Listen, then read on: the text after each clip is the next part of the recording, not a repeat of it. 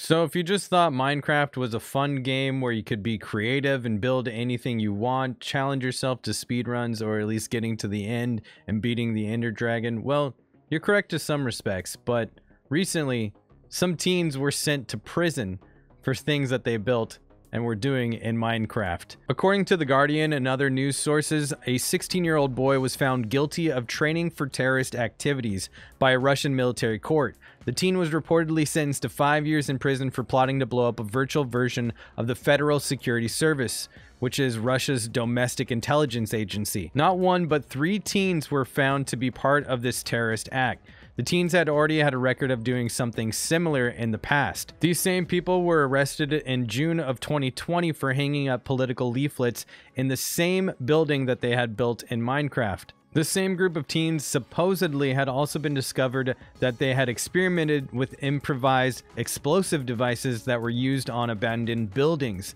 The boys were recently found undergoing training for the purpose of carrying out terrorist activities while playing Minecraft. According to news sources, it's unclear whether the government's contention is that the kids played this video game as a way to practice virtual training exercises for actual terrorist acts, or if the teens were just pretending to blow up this random building that actually exists in Russia. Apparently, this isn't the first time the Russian government has done something like this and imprisoned teens for quote-unquote terrorist acts. Let me know what you think. I'll see y'all down in the comments section. And don't build anything weird in Minecraft.